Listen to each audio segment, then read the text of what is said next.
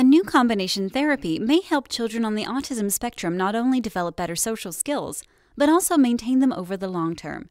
Researchers working in the U.S. have discovered that giving young people with autism the drug D-cycloserine before teaching them social skills improves their social functioning for months. Training in social skills is widely used to help people with autism overcome social impairment, the defining diagnostic characteristic.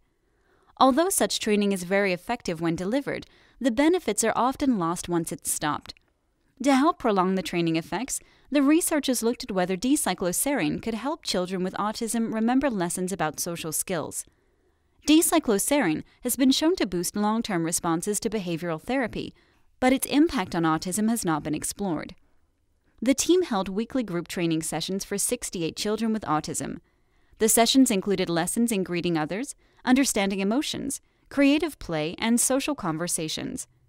Half the children were given a placebo before each session, and the other half were given D-cycloserine. After 10 weeks of training, the two groups showed similar improvements in social functioning. However, 3 months after the training was stopped, the children who received the medication showed continued interest in socializing with others, whereas this interest diminished in those who received the placebo.